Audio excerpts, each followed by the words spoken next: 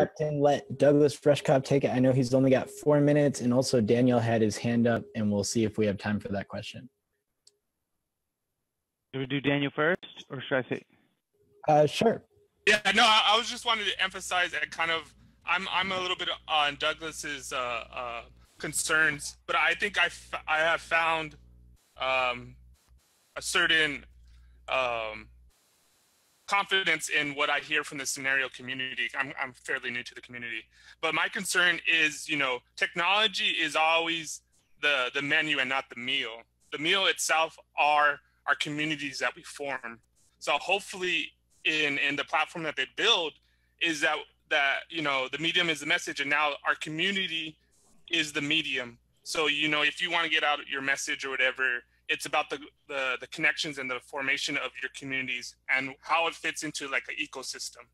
And I think this is what everybody's trying to articulate or whatever, but it's about pushing this narrative to more of the collective and how we build this new story. And it kind of goes back to the old story of where we kind of keep it peer-to-peer, we keep it local, and hopefully we could scale it up. But I always kind of don't want to lose the humanity, and that's where I'm glad when Greg speaks, because he wants to put you know, humanity in the equation, and it's not just technology, and it's building your reputation and your communities, and hopefully the technology facilitates that. But I was just kind of wondering, you're maybe pushing that narrative of the collective. Yeah, I mean, in closing this, I mean, I'd say first off, I mean, I realize I've been a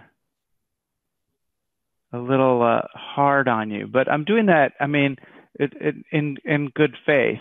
I mean, the most important thing is that, you know, that you guys exist, right? That there still exists a community of people who not only understand how technology works, but who want to build it towards progressive human ends. You know, the vast majority of people I know who are who are technologically qualified, you know, the kids who come out of Stanford or MIT end up going to work for Goldman Sachs building algorithms that extract value from the market, or take BJ Fogg's Captology to learn the truly darker side of the attention economy and how to not just create sticky apps and websites and hypnotizing technologies, but ones that are programmed to elicit certain behaviors from us. I mean, these kids are studying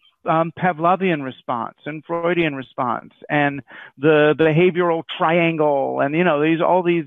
I mean, what they're learning are really the dark arts, and how to translate them into digital platforms so that our technologies can extract value from us on behalf of those same 50 shareholders who own half the world's wealth right now.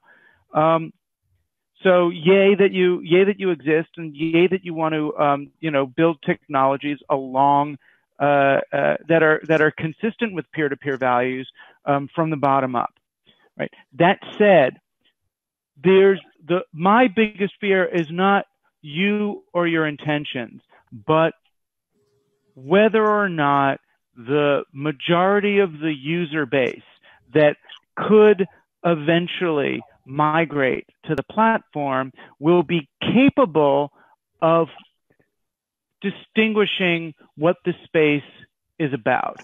So, you know, Mark, you know, or the Winklevoss brothers, when they got interested in Bitcoin, it was completely misunderstanding what Bitcoin was for, what a blockchain is for. And they did manage, with their massive billions, to hijack both practically and culturally what the blockchain even means to a majority of people. The blockchain now means to people, oh, did I get in early enough to make money off this ridiculous pyramid scheme, which is the opposite, right? It's the opposite. And part of the reason why that happened is because the blockchain people were not good enough at expressing what problem they were solving for one. And second is they were using symbol systems token and coin that are so embedded in our psyche culturally as scarcity-based currencies that we regular people couldn't shift fast enough. But just in closing, what I was going to say was there was a moment when the AOL people got plugged into the real internet.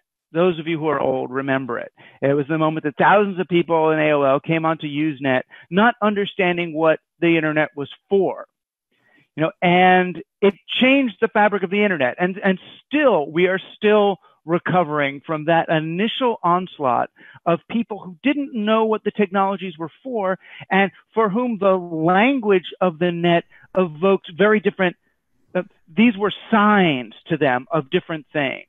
So, I mean, the main thing I would advise you guys to be aware of is that the greater culture is not primed to hear these words or to understand these technologies the same way that we do, right? And the